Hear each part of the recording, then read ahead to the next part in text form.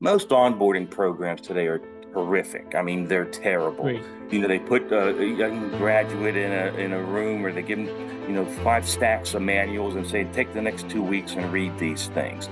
They're not building any vision, sense of purpose, what their identity is going to be. And there's also an expectation reality gap. People come into organizations with expectations because they've been sold a bill of goods. You're going to have this role, and this is how we work, and you're going to be charged with this.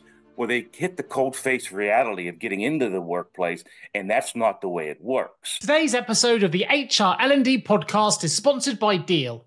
Now, take a moment, if you would, to consider the following pre-show scenario. Imagine you had to visit 16 houses just to cook your dinner. One place has the pots, another has the pans, another has the stove, and another has the food. You get the idea. Sounds ridiculous, right? Well, the reality is most global businesses operate exactly the same way, using 16 different tools and platforms to hire, manage, and pay their workforce. But now there's one platform that does it all, and that's today's sponsor. That's Deal. That's DEEL. And Deal is the all-in-one platform built for global work. So whether you're an enterprise business, a small company, or something in between, from automated onboarding to performance assessments and beyond, you can manage the entire worker lifecycle all under one roof. Hire and onboard talent in over 150 countries, or run payroll in over 100 countries. Even offer competitive benefits, equity, and equipment.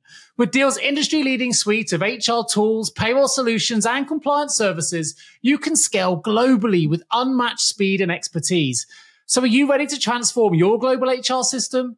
If you are, click in the link in the show notes to book a demo with Deal today. That's DEEL. Welcome to the HR L&D podcast, where we explore cutting-edge HR trends and best practices with top leaders who are shaping the future of work. Hello and welcome back to the HR L&D podcast. My name is Nick Day, CEO at JGA Recruitment Group, and we are specialist global HR recruiters. Now, today I have the privilege of hosting Brent Kedzierski, a seasoned HR professional with over 30 years or 35 years of expertise in the field of human performance engineering. And he's been driving organizational transformations across major businesses. In fact, his illustrious career has been marked by pioneering milestones in human performance across government and industry sectors, particularly in enhancing US military aircraft platforms. In fact, from 87 to 99, Brent was at the forefront of major human performance trends, leaving an indelible mark on numerous prominent agencies and industries. But in the 21st century, Brent continued to drive significant transformations, particularly within Shell, where he led initiatives such as the Globalized HR function and ventures focused on HR data quality, business intelligence, learning strategy, and innovation. Well, he's now Chief Learning Officer at HumanWRKS, where he's responsible for owning strategy to improve the human performance experience. And this work involves digitizing and connecting data autonomously and holistically so that futuristic work environments, which are fast approaching, will be human-centered. And that's going to be very much the topic of today's conversation, talking about human-centered solutions and, of course, bridging the employee experience debt gap as well. So without further ado, Brent, welcome to the HR L&D podcast. How are you feeling today? I'm doing great, Nick, and thanks for that humbling introduction. Well done. I really appreciate that. That was great. I think I could have made it much longer. You've achieved way more than that introduction probably suggested, but I think we're going to get the information out of today's conversation, so I'll leave people wanting more. Before we jump into the content though, Brent, the first question I ask all of my guests is this: what do the words human resources mean to you? Oh, well, that's been a long debated and stimulated question. So, again, I'll talk about this probably a little bit later on. We'll get into it. But if you think about the history of industry, we started, and let's just say the last 100 years, from 1920 to 2020, we started with the utility era where people were tools. Like Frederick Taylor and Taylorism said, hey, I can make a shovel that a person can shovel better. So it was all about connecting a person as a tool to another tool. Okay. And then what happened later on is with Fordism, or Henry Ford invented the assembly line in 1913. Really didn't get started until about 1924 when they made a Model T available for the public consumption at about $265. So everybody could do it. And that was the idea of mass production. Now, at that point, people were really still dehumanized. The human agency was minimized. They wanted a person standing in front of assembly line, and all they were was a simple hire, simple fire, and they were very interchangeable, just like interchangeable parts. And then it wasn't until probably the 30s or so when they started to do things like the Hawthorne study, and they identified and said, hey, there's beyond the physical aspect of humans, there's a motivational or an intellect aspect of humans, and there's things that motivate them to work.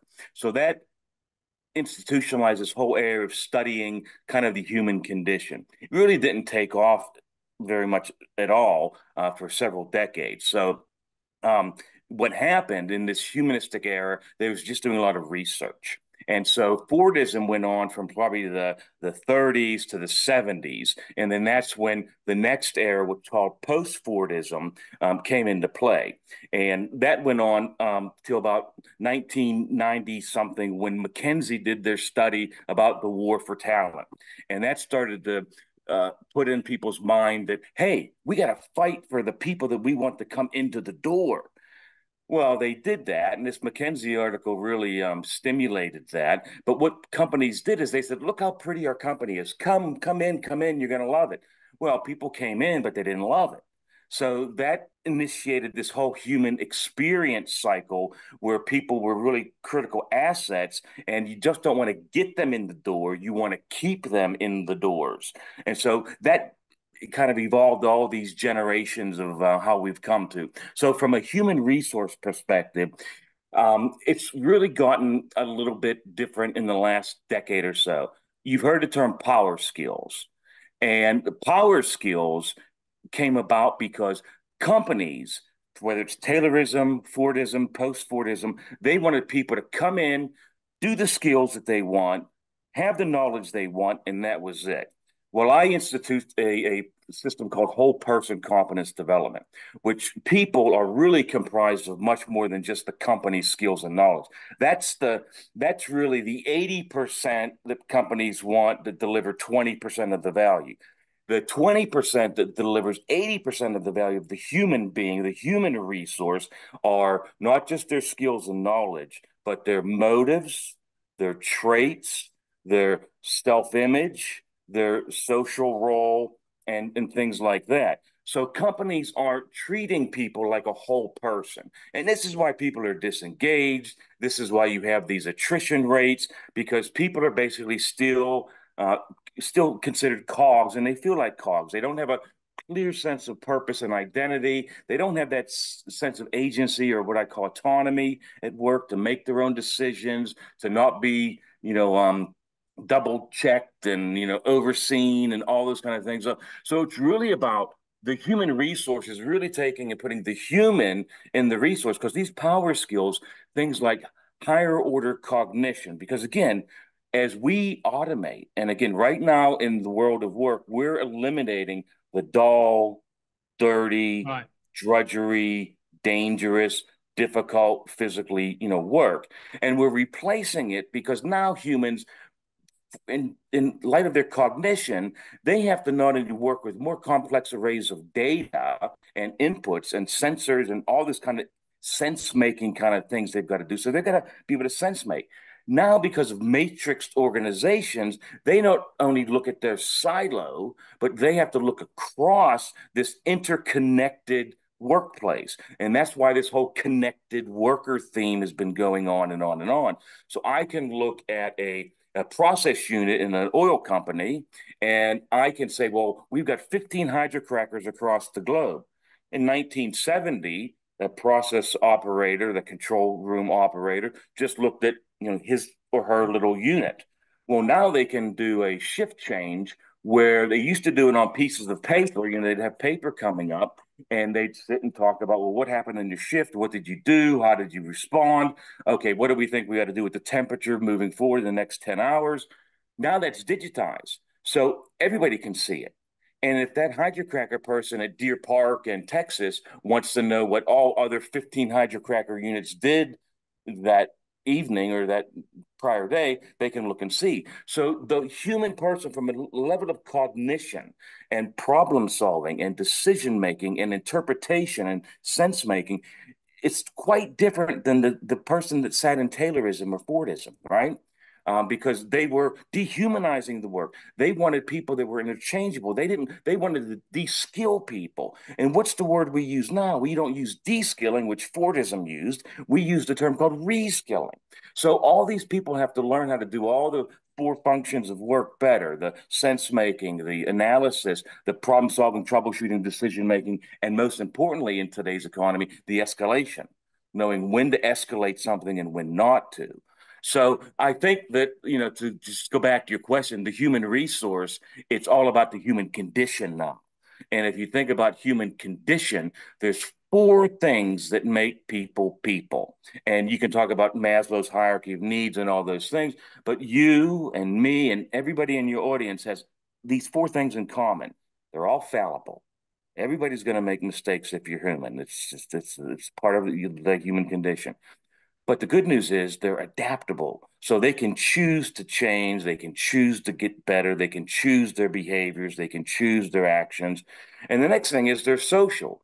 They don't want to work in a vacuum. They need a social mirror, social proofing to recognize how they're doing in comparison to the world around them, to the society around them. And the last thing is they all seek purpose. Without purpose, people flounder. If you think about Viktor Frankl and things like that, what was the human condition? He had a purpose, and that's what all humans want. So again, I think companies and leaders have to recognize that you're just not hiring someone for skills and knowledge. You're hiring them for the human elements that they bring into the workforce, those distinctive power skills. And just I want to pause, but before I do that, the example that I would give you is I did a lot of competence management at Shell. Yeah. And most people in Shell really, they kind of, at the era that I was in, Shell really tried to make people very similar. They recruited people from the similar schools early on. It was Cambridge and Oxford. It's very intellectual. So they had a real sense of, admitting you didn't know something was a bad thing. So, or knowledge sharing was a bad thing. It wasn't the whole psychological safety that we have today, or that we're trying to get to.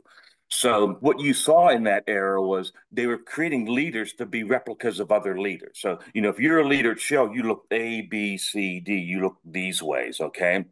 Um, but today we want distinctiveness. So what this idea of distinctive competency is I can have two well engineers. They both are the same age. They both went to the same school. They both got the same grades.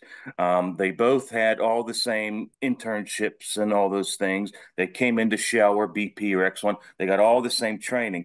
But one of them I want to work with all the time. The other one I run away when I see that person. And it's because of the non-skill and knowledge. It's the behaviors, it's the motivations, it's how the relationship with that person makes me feel about myself. So when I use them as an SME, for example, are they helpful? Do they not make me feel like an idiot? Are they motivating me to ask deeper, wiser questions? So that's the thing that we've got to get in the human condition today, because you're going to see people are hiring for those non-skill and knowledge areas, because companies are going to realize it's hard for me to develop motivation, intrinsic motivation, what people are really turned on to. It's really hard for me to build what somebody's self-image is or what they have as a social role. So you want to hire for those things because it's easier to train skill and knowledge. And we'll talk about maybe later on in learning, because learning is a quite simple thing to do. It's all the human elements of learning that are the difficult things. Wow. Well, great response. I mean, so much to unpick there. I love the fact you started with the war for talent, right? This is something that obviously is right within my wheelhouse, the role of recruitment. And they say it's become somewhat of a cliche now, right? But they often say if you hear a cliche, we should listen to it. There's something in that. And that war of talent's continued no matter what era of time you're looking at. But what's interesting is when you go through those different times in history of how the workforce has changed and how the future work in every given time frame has also changed, is also the way that we work with our employees. So there's been a power shift, particularly in the last 5 to 10 years, right, where, well, certainly from my perspective, employees now have much more power than they would have had if you go back to the Ford era, people worked and would kind of did what they were told to do, and there wasn't so much revolt as much as you'd see certainly in today's modern work context, where people can vote with their feet. If they're not happy, they can move.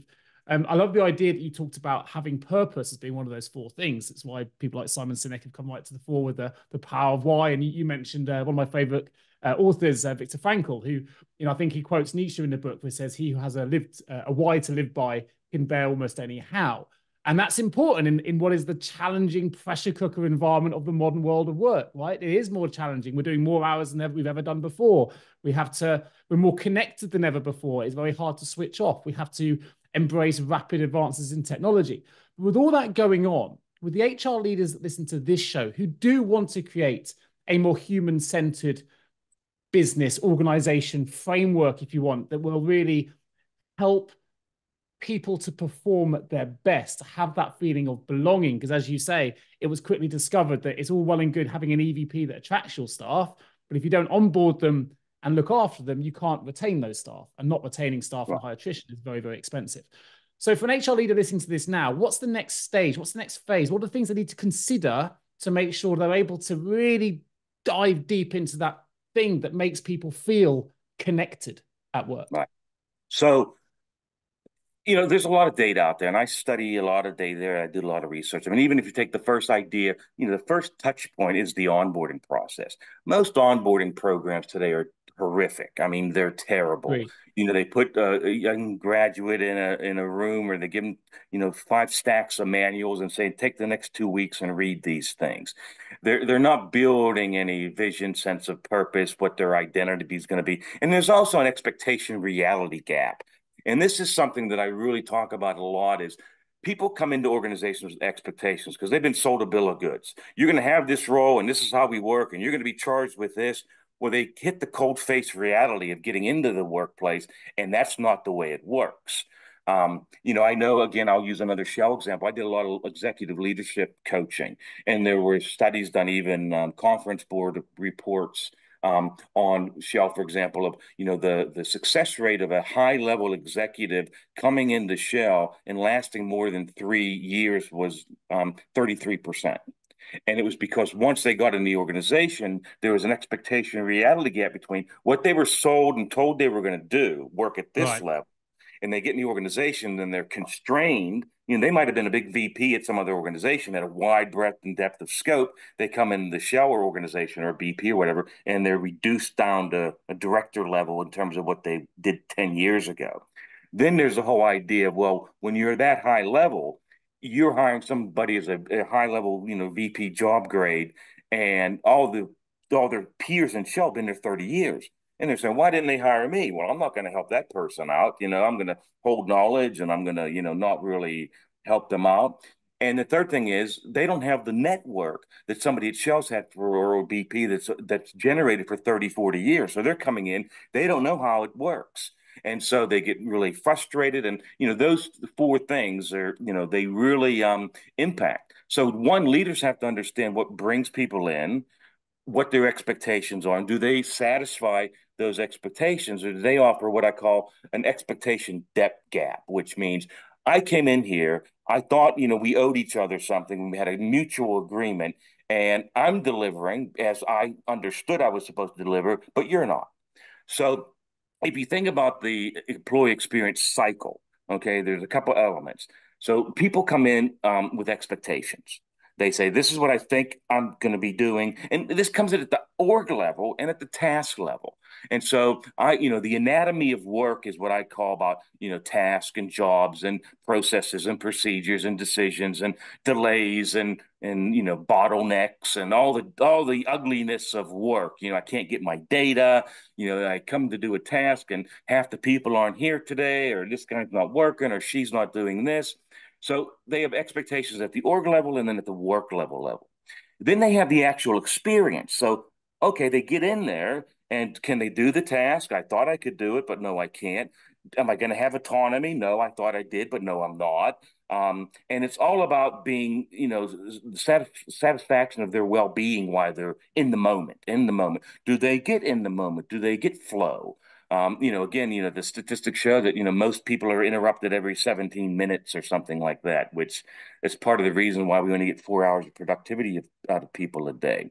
So then they have this in-moment adaptation. So, and in this space, people are are forming their perceptions, their attitudes, and their memory about not only the job task, their experience at doing work, but also the wider organization. Well, okay, we do an employee survey annually. Well, we're bureaucratic. We make slow decisions. We, do all these things. So these things are all connected, and a lot of executives don't get that. They're hoping that all the people underneath them will take care of that. Then people go to the water cooler and they reflect. Oh, you see that new engagement survey? Oh, I did my task today and it was lousy. And they complain. And it's a negative way. But if companies were positive, I'm a big advocate of, like, every day, the company should have like an app, like, how was your work day? Were decisions made? Instead of this once a year annual survey, no, do it every day. And an employee gets $2 a day for doing it or something like that. It's a lot cheaper than have an external consulting firm do a big, annual survey. Were there untimely delays? Was there great collaboration? Was innovation prompted, where we offered to fail fast, were you psychologically safe, do all those things and get a real pulse on a day-to-day basis, or every other day, or once a week, or however you want to sample it. So get a better job of reflecting on people's work, do it for real. Because with digital capabilities today, there's no reason not to do this dynamic data Right. collection. And the next thing they do is they go home, or they prepare to go back to work, or they prepare to do that task again, or a new task, and they form these expectations. And they say, another one of these, or, oh, we're going to do this again. And, that my experience in this company, when we try to do this, is that. And so it's this whole anatomy of culture and anatomy of work that organizations really need to be cognizant about. And again, I don't think they are, because the companies that I work with, most of the time, they rely on best intended efforts and gifted amateurs to do a lot of their HR kind of stuff. Because most people think HR and learning, anybody can do that. We're going to bring in all the operators to be learning people, but they don't understand the science, the neurology of learning, the neuroscience. They don't understand classical learning and what it really takes to do learning well. And you only really see truly good learning development most often, in the military, nuclear, medical, where, it's over life and death situations. And I wish that companies would quit pulling in operational people to be learning people, or, HR people that are journeymen. They're in recruitment one year, they're in payroll the next, they're, all these things. There's a real lack of companies understanding the distinctive expertise. It's just like human-centric design. Like in these connected worker systems, there's really 12 principles of human-centric design. Most companies do like two or three. They'll do like personas, but they still don't even do personas that well. They like do a surface level persona, and they might do like tryouts, like pilots and proof of concepts, but they don't oftentimes do those well in a real scientific way to, collect data and interpret it. So, this is the kind of things we're doing. We're kind of gifted amateurs are at work oftentimes in these specialty areas like learning and, those kind of things, or work design. They just don't have the capabilities to really Yeah. do that well. And I'm I'm not a, saying they're not smart, great people, because you hired them. But, sure. it seems like HR and learning is the one discipline in the function that anybody can kind of get pushed into it, where you wouldn't do that with a well engineer. I mean, there's a lot of plates they're spinning, right? So I can understand your idea there, where you can easily become a jack of all trades, but a master of none. And you mentioned the military. I mean, interestingly, I discovered only last week that the term soft skills and hard skills It came came from the out of the military, military. right? The ability to use Yeah, a weapon would be a hard skill, and I thought right. that was really interesting. But I think you talk about an interesting point, which is all that investment goes into the attraction of staff. And we hit the onboarding process, and a lot of people go, well, that's no longer my responsibility. And yet the costs of getting a poor hire in, I know as a recruitment firm, right? It's cost to find someone. It's costly in time. It's costly in financial resource. It's costly in training and development. But if we get that wrong, and either we lose top talent that's already with our business, maybe after 3 years, as you mentioned, that's really expensive to replace. But also, even if you just go through that whole process, find a new member of staff, and they leave you in that onboarding process, sometimes we need to look up and go, why have they left? And really explore whether we've done enough to make sure that that experience, that expectation gap that you mentioned earlier on, is mitigated and understood, and that clarification of understanding is in place. So with that in mind, the things you're talking about there, you mentioned how a lot of people get the learning side of the onboarding process, or even the ongoing career development process, wrong, or they don't invest heavily enough in it, or they don't understand it. So from your perspective, what does good learning look like? What are the things you mentioned? 12 principles, you covered a couple of them there. What are the other principles people need to consider, and how can we start to get that right? Right. So if you think about formal learning, I mean, you can go back and I'll just take an American perspective. If you think about the Revolutionary War, when George Washington brought in the Prussian general von Steuben to train the revolutionary soldiers at Valley Forge. They basically, it was drill and practice. It was, from a manual, this is how you do it. Even then, when you went to the Civil War, same kind of thing, drill and practice. Even, Spanish-American War, World War I, and World War II. In World War II, they asked the military asked some scientists to come and say, is there a better way to train people? And so they started to do more structured training to train people in a similar way at large scale, right? But then on my birthday in 1965, Robert Gagne introduced that year actual instructional systems development, and the whole idea of like the 5 outcomes of learning, like verbal information, intellectual skills, physical skills, behavioral skills, attitudes based skills, and all those kind of things. And the nine events of instruction, that was Gagne's bit. And actually, I was very honored that my master's teacher was Gagne's graduate student. So I Nice. got a good taste of all that from her. Um, but anyways, they need to understand these basic things. And it's funny because I think the science of learning is so simple.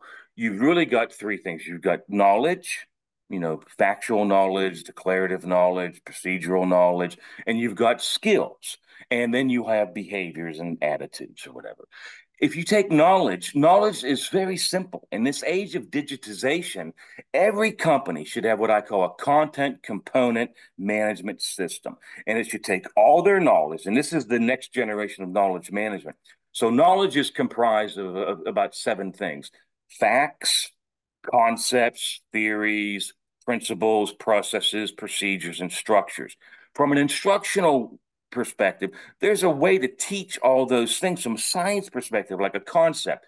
You give an example, then you show, or you give the definition, then you show an example, then you show a non-example, and then you give them time to practice. So what I would do, and what I'm advising all the clients and everybody that I can talk to, you have this thing called the forgetting curve, and it's taken us 2 generations to understand that if you tell somebody something within 90 minutes, they're going to forget Gone. 90% of it. So recognize that. We got digital systems that give you just-in-time knowledge, curated and rendered any way you want it to be individualized, right? So take all that knowledge, put it in a CCMS, which is beautiful about the CC is its content component, which makes I can take a statement or anything and I can tag it, I can index it. So from an AI perspective, and this is what CEOs aren't understanding, if you don't start collecting, curating, and rendering your content now, when the AI explosion really goes on, you're going to have nothing to give AI systems to do. So they've got to do all the knowledge and put that away. And the next thing is in the skill department, skills are really simple. You have can I do this skill? Can I apply the skill? So that's one way to train people. And it might be real time, physical training with the actual equipment or something, but it might be simulation if it's high risk and, scarce to find and all those things. And you put the best way to train those things that way. And then the same thing with um, they do 3 things with skills. They apply it, they can analyze the skill so they can troubleshoot, problem solve, make decisions, and they can evaluate it so that they can coach, they can judge, they can improve, they can interpret, they can build it better. So learning is not that hard. I mean, it's those kind of things. the behavior. I mean, most companies don't do anything in terms of behavioral skill building. I mean, and like things like behavior modeling and all those Yeah. things, giving people, if people are really going to be even like in decision making, companies should have like the standard decision cycles that they train, standard problem solving cycles, so they can coach people. Say, well, you didn't do step 5 of the decision cycle. How could you have done that better next time? So you coach them, and then, like I said, with the behaviors and attitudes, there's a pyramid that you have to go to get somebody to behave different. You got to first like get them to listen, then you got to get them to engage. Then you got to get them to actually believe it. Then you got to get them to value it. Then you got to get them to like embrace it. And then you got to get them to choose to do it. And then you got to get them to like champion it. Well, most companies don't understand that, and they just go to level 1. I'm going to show you a PowerPoint slide, and I'm going Well, to level assume you. one is often the tick box, right? They say it's done. I've told them. Now it's over to them. No longer my responsibility. We move on, and it's that understanding that telling someone, as you said, we have that forgetting curve, right? Telling someone something doesn't mean it's going to happen to the way you want it done. And we also know, you mentioned coaching. I'm a huge fan of developing coaching cultures. We know that telling someone to do thing actually isn't the way to get someone to do something right. You want them to Right, want to do the work. You right, want them to understand why they're doing the work. You mentioned Frankel earlier, and the power of why, not just doing it because I've been told, because we're no longer in working in an environment, as you mentioned forward earlier, that's so almost dictatorial from the top, where it said you do it this way because I've told you to. People want to know why they're doing the work. They want to know how they're right. adding value to that organization, how they fit into the bigger picture, and all the things that go with it. You've talked a lot today about the expectation gap, which I love. Not a term I've heard before, and Hmm. I totally understand that that's a problem in that early phase, particularly when you're attracting staff.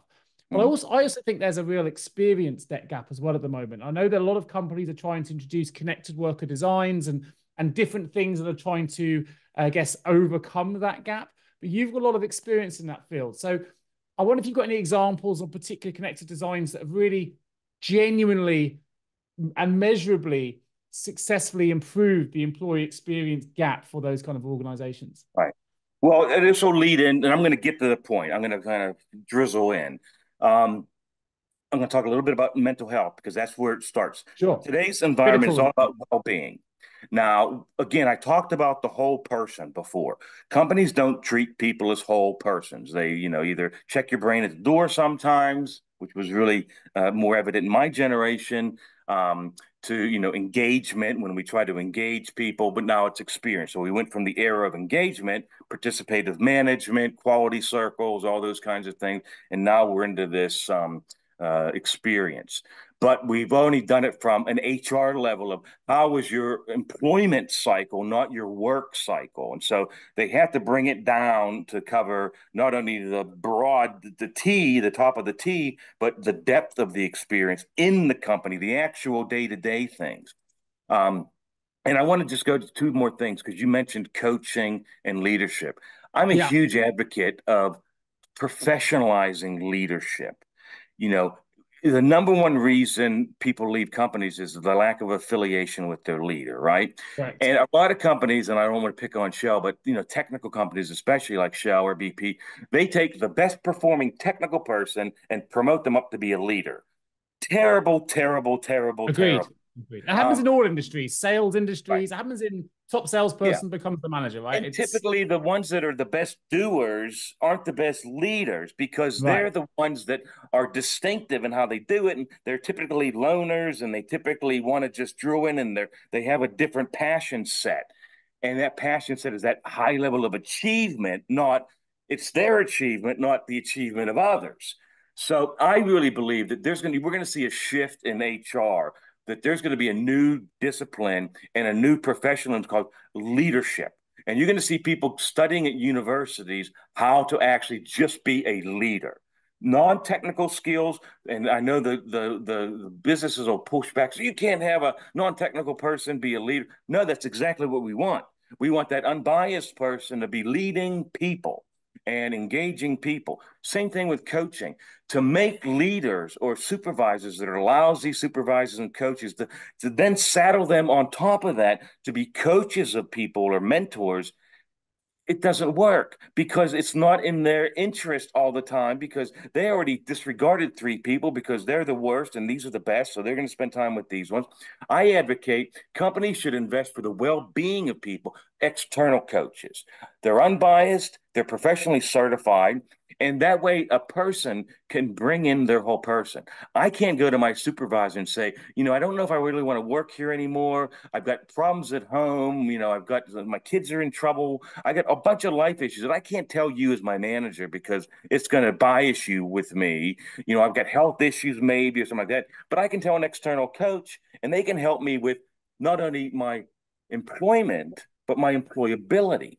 And this is the thing that we're trying to shift to. And leaders have to let go of the fact that living in the old model where they think that the unfair exchange that they can tease people with employment for life, but cut them any time and make people feel like, well, you're going to be here forever.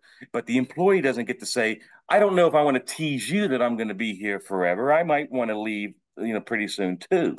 And you're going to see that churn, and you're seeing it already. I mean, most of the companies I work with, their attrition rates right now, it's averaging like 1.7 years, depending on the, pay segment. Hello, HR and people leaders. Are you exhausted of the war for talent cliche? The problem is when we hear a cliche, it usually exists for a reason. However, we think it's time for a fresh approach to the talent crisis. That's because at JGA Recruitment, we understand the real challenges you face in sourcing phenomenal HR and people candidates. And guess what? We think we have the solution. Our team is on a mission to revolutionize your hiring process. That's because we're not just recruiters. We're strategic partners dedicated to finding HR and people professionals who align perfectly with your company's vision and goals. So let's break the cycle of frustration together. Partner your talent acquisition strategies with JGA Recruitment and experience the difference in service, excellence, and results. No longer do you need to suffer the costs associated with a poor hire, because with over 100 five-star Google reviews and already trusted by many of the world's leading brands, why don't you take action today? Contact us at jgarecruitment.com to discover how we can help transform your HR and people teams. And here's a bonus. When you visit us, you can sign up for our weekly HR newsletter that's packed with invaluable industry insights and more. Let's revolutionize your HR talent acquisition strategies together and make the war for talent a cry from the past. Visit jjrecruitment.com to find out more. So, anyways, I want to go back to your question. I think just before you do, there's something that resonated with me. I'm a massive sports fan, right? So it doesn't matter what the sport is, basketball, American football, soccer, whatever, right? I love all the sports. Ted Lasso. But it's in one of those industries, I think, that actually does embrace that a little bit more than actual commercial, professional organizations. So, for example, if you look at soccer, the best footballers, with Lionel Messi at the moment, is the World Player of the Year, Ballon d'Or winner 8 times. That doesn't mean he's going to be a great manager. And actually, if you look at the people that win the competitions, World Cups in football, Super Bowls, whatever it is you're in, often the best managers or coaches never played the sport at the top level. And I think that for me is a good example where just because you could be the greatest footballer in the world, that doesn't automatically make you the greatest manager. But if that's, and people may think that that's the natural progression, but it often isn't. And actually they often fail because the skills that made you a top pro footballer or whatever are a totally different set of skills that are required to be a top manager. I mean, it's the whole thing, the skills that got you here won't get you there. Right. And we don't follow that rule of thumb. And it's just like, I would much rather say, and why are we spending all this time and energy putting leadership training into our current employees? Why wouldn't we say, you know what, I've got a whole discipline of leaders and I can plug them anywhere in the organization because they're certified super leaders. You manage their performance. If they're not a great leader based on, analytics and things, then you move them out. But we should have professional, certified, people that love to lead, are great at it instead of it being a byproduct of their day job. How hard is it then to make that? We talked about the experience debt a moment ago and sort of overcoming that experience debt gap. How do you do that for a leader that is moving into a sector they've never done? I'll give an example. I'll make a creative example. We've got Ted Lasso, a show we love over here, right? Yeah. Great show, but he made his name in a fictional series, I think, in American football, moved over to soccer. And actually, yes, for a lot of that show, his leadership, his people management skills eventually shine through. But he had to adjust to a totally different sport he knew nothing about. How easy is it for a certified leader who has all those management skills to move into an industry to lead a group of people that they have very little experience of? Is that an easy change or? So yeah, what I would go back to is the big fingers of the anatomy of work. So I would say let's say in geology, let's say I'm going to hire you as a leader for my geology division. Okay, so you go in and you look and you say, well, how are decisions effectively made in the geology field? What are the trade-offs? What are the biases typically? What are the unconscious biases? What are the organizational politics and all this kind of stuff? What are the people-related things that impact? And then how do you analyze how is the data analyzed best? And how do you troubleshoot, problem solve? I would ask them those because again, work is only about those things. Work is about starting initiation queue, knowing when to start the job task, analyzing incoming input or sense making existing Right. input, troubleshooting, problem solving, decision making, escalation, and learning from doing.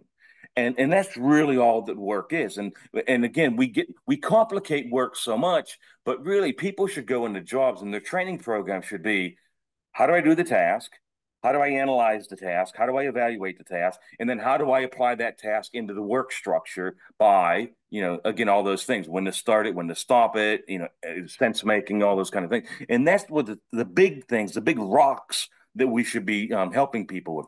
Even like this era of knowledge, with these digital systems, I don't want to teach people the granularity of facts and figures and, 7, weeks of training with big, binders or whatever in a learning center somewhere that they're going to forget it all.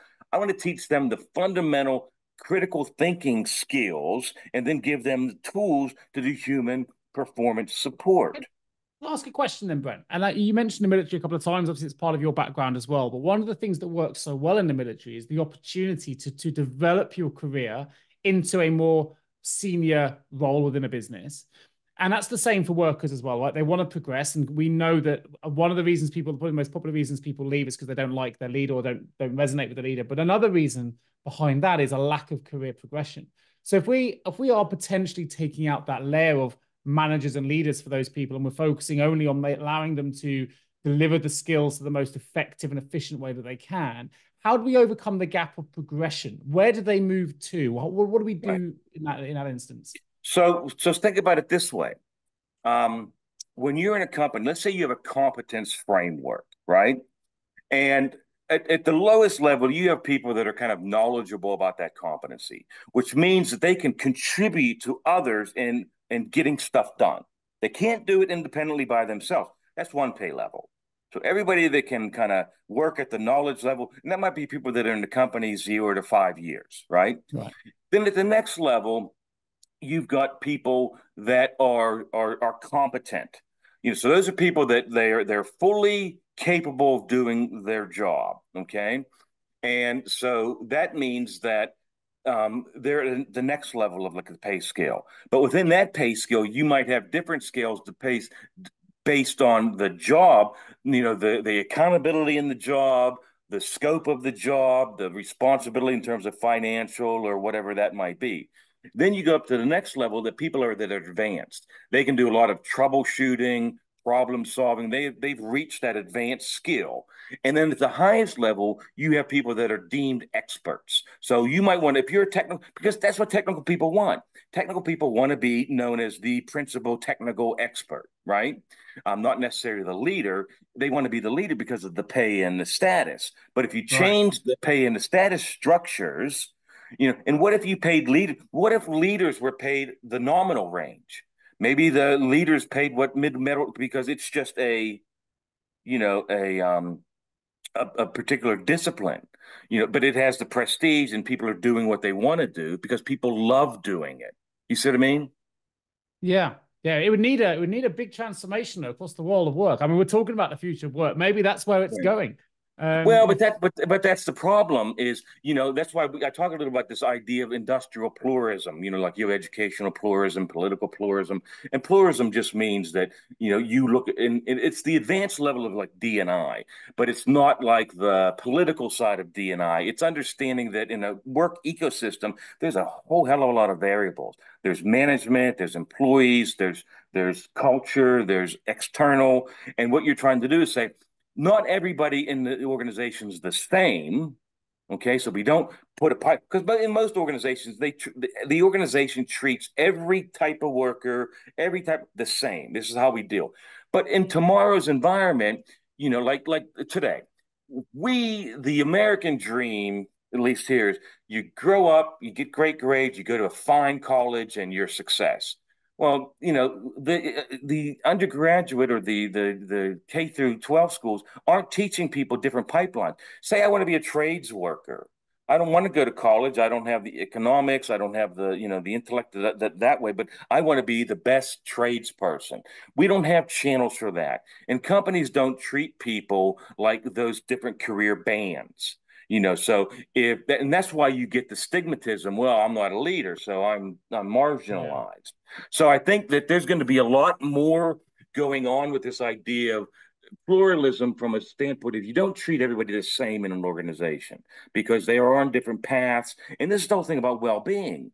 Look, you look at the statistics. I mean, number one, I think it's something like in the US, like 70+% of all primary care visits to their doctors are about stress and work-related right. stress. You've got 95% of Americans claiming chronic work stress. And goes on, these terrible, work stress in the US is like the fourth leading cause of death because it leads to obesity, cardiovascular disease, drug and alcohol abuse, all those kinds of things. So I think people have to look at the bigger picture of even the availability of workers in the future. I mean, there's a lot of trends saying we're gonna have a hard time filling jobs, and what Yeah, we're gonna we're have, seeing that. That war for yeah, talent still exists from that McKinsey yeah. report many years ago, Well, right? and people aren't, you know, people are job jumping today, and companies can't retain them, and they don't know what to do. They don't know, should we increase pay? Should we create a 4-day work week? Should we, they're looking for options because, again, in the manufacturing sector, the annual turnover rate's like 40 to 60%. Yeah. And But as you yes, talk I think about, what I'm hearing now is there is no one size fits all approach though to employees, right? That's the thing. That's what makes well, it that's difficult. it. The insightful organization is going to go to have the flexibility. Right. Remember we were in the mass production era, and we went to the mass production era because we wanted everybody to afford a Model T. But again, the limitation was you could only get it in black. Then we went to the post-Fordism where everybody wanted access, but they also wanted more personalization. So you had, instead of having like, Ford having all their parts, materials, tires, everything made in Detroit, now you had the globalization where you had, okay, we can make this in China, we can make this in Argentina and bring it all together. It's more decentralized, so we could again lower costs, make it more available, and have it make more features. Well, now today we're in this era of experience, but experience is about high concept, high touch solutions. So again, it's the idea that I always say is, this pen isn't just a pen, it's a flashlight, it's a screwdriver Yeah. tool, it's five other things. And that's what workers want. They want the flexibility to like almost like a cafeteria style. You can say, well, I want to have a 4-day work week and I want to do this. And you're going to have that. You're going to have organizations where they might have the flexibility to be able to absorb intellectually and from a capacity perspective, allowing people to have more choice. So again, I mean, this we're thinking out here because I mean, again, I always say these cycles. Thomas Edison invented the light bulb in like 17, when I'm sorry, 18, like 78 or something like that. But it wasn't mainstreamed until like the 1930s. I mean, in 1920, I think 1% of farms had electricity. And that was 40 years later, right? So I mean, this stuff takes a generation. Yeah, right. I do know is all the things you mentioned there help harness a sense of belonging. And whether you're talking about DEI initiatives and inclusion or whatever, if we feel like we belong, we're going to retain those, we're Right. going to stay with that business because that's, Yeah. human nature. We go back to the human centric piece. We like to feel like we belong in a tribe, a Right. community, Right. whatever that is. And if we don't, we feel uncomfortable, stress levels rise, and it manifests in different Right. ways, whether we leave or whatever. Yeah. And if you think about it, I mean, I had a manager one time. Um, he's a VP, but I was working out of DC. I was remote. He goes, "You got a hell of a career, but it's not in DC. It's here. You got to move here." And you think about like women in the workforce. I mean, they're rising up. They're becoming the majority of the workforce, and we are not being flexible enough. What do I care? I want talent. I don't care to bind that talent in a cubicle in Houston, on this team. If leaders really want the best talent, they'll make adaptive systems to enable that talent to bring themselves into the table. I mean, and again, we still have these rigid ideas around physical workspaces and 9 to 5 and all those kinds of things, which, if you really want to treat human resources as human and not a piece of equipment that needs to be running as a photocopy machine in the office for 9 hours, you got to be more adaptive. Yeah, I love that. Well, listen, I think we've kind of almost gone full circle, but I think what I'd like to do, and it's been a quite conceptual episode with lots for people to digest, reflect, and analyze as well. Once they've gone through this, I'd probably recommend listening to it a couple of times. But in the immediate future, my last question really is this: if we look into the future, what are the immediate trends that you foresee seeing start to proliferate the HR space, particularly related to connecting workers to employers? What are the things that you're seeing in the future of work that actually fast forward maybe just 12 months, because technology is rapidly evolving, right? Well, what can we start to expect to experience in the world of Yeah. work? Well, again, I always say that, companies, people, leaders will, exchange the hard choice of tomorrow for the simple choice today. Yeah. And unfortunately, we've got to get companies to think longer term. And they're thinking about their profitability, their share price, all those kind of things. And, I think in the connected worker space, and even like companies today, they're not implementing connected work or solutions at the pace that they want because they haven't changed their structure. They're still living in the 1990s when we did business process reengineering, where it was very simple. You'd get a team together, twice a week, maybe for 2 hours to flow chart things, and somebody would facilitate that, and you'd re-engineer a system, or you did a quality circle. But with these connected worker systems, you can't just take people out of their day job, bring them together, and say, "What do you?" It's much more complicated and complex, and so companies haven't figured out. You need new resourcing models, okay? And they haven't. So number one, they haven't thought about the new resourcing models they need to really be successful, and that's quite honestly one of the reasons why these digital solutions 70% fail. 70% don't deliver intended value. 70%, don't deliver any expectation that they had. So I think people have to understand about, resourcing. I think they have to understand about building in flexibility. And I think they have to understand, they're they're reactively chasing their solutions and hoping they don't have to make transformational change. Like if I went to a company and said, "Look, you got a real attrition problem. You need to make your workforce more flexible. You need to go to a 4-day work week." Even though there's lots of companies out there that have proven the 4-day week's pretty good, people are still, you can't do that. I still remember the manager that would go around walking the office to see how many people were sitting in their office. And if you weren't So sitting do in I. your office, you weren't working. So So, do I I. mean, think of those men. I mean, that was only like 15 years ago. I mean, so we're still applying that mental model to today. And I mean, you got all these Gen Zs and Alphas now coming in. They grew up with the internet. They grew up with social media. They have opinions.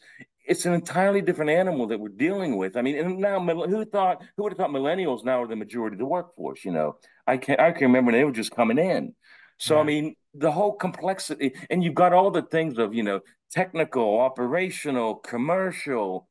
political, societal. And this is why we have this thing called Industry 4 and Industry 5. Industry 5 is the advancement because Industry 4 is all about just technical, cyber physical connectivity. We're going to sensors and drones and big chain and blockchain and all this stuff in analytics. And now they're saying now the future of work is humans working with that established technology to cobot, to Right. improve their abilities. Right. So I don't, again, my thing is when I sit with companies, they're not doing what I see the right thing. They're not like blueprinting their competence needs. They're not building whole person development of people. They're not creating the flexible environments. And again, I'll start with this last thing. We've known for a generation plus now, there's six things that drive people to work. It's have you given them clear performance expectations and feedback? Have you given them proper tools, information, and resources? And have you incentivized doing good work as a good thing? Whether, oh, I get all the work because Julie and Sam don't do their share. And then it's about skills and knowledge and that whole person development. And then it's about capacity. How do you help a person improve their capacity so they're not burnt out and all those things? And the last thing is how do you keep them motivated with purpose? We've known those six things for a decade. Gartner just did a research study and they evaluate a lot of those similar things. And the employees, and again, the expectation reality gap, they asked employees and they asked leaders about feedback or purpose in work, and in every one of these things there was a gap. Leaders thought they give great feedback, and leaders thought the purpose was super clear, and the employee said, no, you give lousy feedback. No, I don't have the tools to enable me to have a flexible work life. No, you don't. I'm not motivated because I don't understand the purpose, and I have no idea how my work contributes to the bigger picture. So I mean, we know all this stuff. And again, my big thing is why aren't companies acting on it? I mean, it's right out there if you look at it. I mean, people are doing the research and we're Right. we're swamped with research. It's So interesting. You picked up a couple of coaching concepts in that there. I mean, early on, you said, "What got you here won't get you there." I like the idea as well that every time we say yes to these things, it's a different kind of way of looking at things. We say yes to continuing to do things the way we're currently doing them. We're saying no to improvement. If we say yes to this, we're saying no to that, right? I think when you gave the example of that gap there with the surveys, it's because sometimes we get so focused on looking at things only from our perspective that we don't have the opportunity or the bandwidth or even the foresight to think, okay, that's how I feel because of the education I had, because of how I grew up, because of how work was 15 years ago, as you mentioned, because of the social economic climate when I grew up, the political states when I grew up. But that's a totally different beast to the people, the potential on the other side of the coin, right? Because as you mentioned with the alpha generation, the Generation Z, they've been growing up under different political standpoint, different socioeconomic situations. So the way they frame the world and see the world is going to be different. And we have to try and bridge the gap of seeing things, reframing our vision to view things from a slightly different standpoint. Because as you said earlier, what's got us to this point is not going to get us to the next point. I like the right, idea there's a philosophy out there, 10xing things. You don't have to attach yourself to the goal, but where do you want to get to in 10 years? And then start that process now. And if you don't get to where you want it to go, that's fine, but you'll start making the cultural shifts, the technological shifts that are needed now to get to where you want to go. And you might find you get there a lot quicker. But I think there's a right. real tendency just to do what we did before. And Yeah.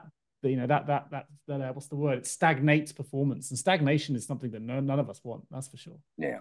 Yeah, it's that whole idea of, incremental, radical improvement. But now, we've got exponential. And that's where it's really a force multiplier, which again, Right. I think a lot of companies don't get. And again, just to round it up with this, with what I do at, the Hexagon thing, they've got a suite of these connected worker products. And the early generation of all the connected worker products are really about doing the simple things dull, dirty, dangerous work. Working from heights, put a sensor up in the sky. Put a cameras in here or do try to get connected data and analytics. But I think what we're seeing now is a lot of the companies, the implementation of these big systems weren't working because the humans were rejecting them. And so the whole point now is you design these systems where the humans see the benefit and they see it as a benefit to their personal growth and development, and how it improves their anatomy of work. So they won't be as frustrated. They will have more agency in what they do and how they do it. It'll bring them more flexibility at work. So they don't have to be 9 to 5 and all those things. So these connected worker ecosystems, they have to play a huge role in enabling companies to deliver more flexibility in how work is done, where work is done, and when work is done. Brilliant. So, I mean, for someone who's listened to this, I mean, you are very much sought after speaker. You do a lot of keynotes. You're doing a lot of work in this thing. You've been featured on workforce.com, Harvard Business Press, BBC News as well, of course. If someone is listening to this and they want to find out more and they want to engage with yourself, Brent, where can I direct them? The easiest place is just on my LinkedIn profile.